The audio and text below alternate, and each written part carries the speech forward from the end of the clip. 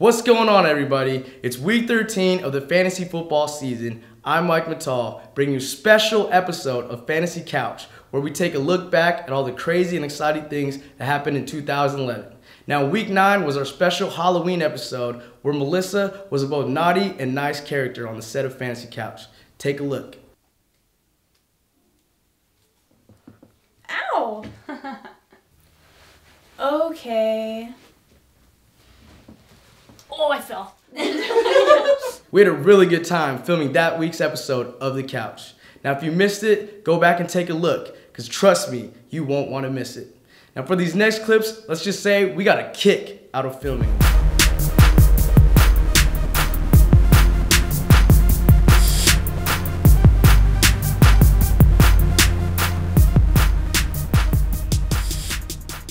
Wow, now those heads really cleared the uprights. Now for week 11 of The Couch, we debuted our sexy female correspondent, Marge Says. Bueno, pero he's bad against the Baltimore Ravens week 12.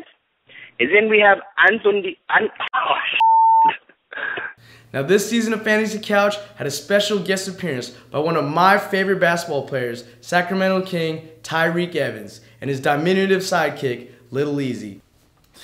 Just don't look in his eyes. Yeah, I just look right there. Yeah.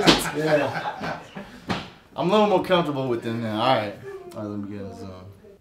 I'm a Niners fan at heart. Take off the jersey. I'm not gonna take We off don't the play jersey. that, man. Take off the jersey. I'm not gonna take off the jersey. I'm about to hit you with the ball. Take off the jersey. I'm wearing a bra underneath. Oh, you can come over here. Got the hot tub all ready to go. But let me call you back. Got an interview, okay? I'll call you back. I'll call you back. With the food. With the food. The takeout swag. Takeout swag. Yeah. Listen. I fell. Nah. Now I hope you guys enjoyed that. This is Mike Mital, signing off. Believe it or not, Mike used to host a show back in the day. Even before we had Fantasy Couch, we used to do these videos for fun. We love giving out advice so much. We decided to make a website one day, and now we got fantasycouch.com. But enough of that. Here are the waivers for week 13. I had to dig real deep to get you guys some waivers this week. I don't even like most of the guys on my own list. But here are the 5 waiver pickups that I actually do like. The Patriots defense, they face the Colts this week. Pick them up, start them. Matt Moore, he's a talented quarterback, but I would not start him unless you absolutely have to. He has some good matchups, but week 17, I would not start him against the Jets if you guys even play week 17 in your league. Kyle Orton, check to see if he's going to start. He'll be decent in Kansas City. David Nelson, this guy isn't picked up in enough leagues. You got to start him, especially with Donald Jones hurt. Brad Smith on the same team on the Buffalo Bills. This guy's good in deep leagues. If you're in a 16-man league, good pickup. Now, the waiver wire pickups that I don't like as much. Andy Dalton. He's a good start week 15 against the Rams and week 16 against the Cardinals. Rex Grossman, very underrated guy. Only owned in 1 out of 10 leagues. But be careful week 13 as they face the Jets. Start Christian Ponder week 13 versus Denver if you already have him on your team. Vince Young might be a good pickup. Check Vic's status. I think he's not going to play this week with a short week coming. Donald Brown, good pickup. Shane Vereen, if you're in a really deep league or if you're in a keeper/dynasty league, that could work out. When I say deep, I mean deep, like 16-man or deeper. Harry Douglas, this guy's an okay pickup.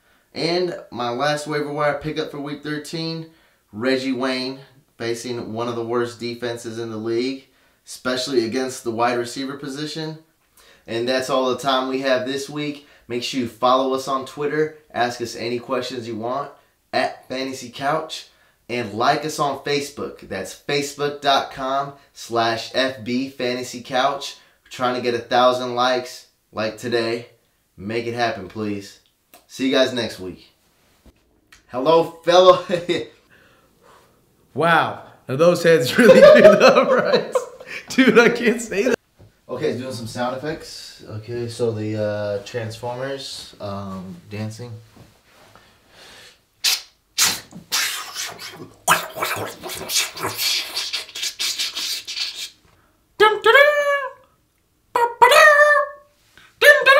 Mike Vick was who we thought he was. That's why he drafted him early. Now, if you want to start him, then start his ass.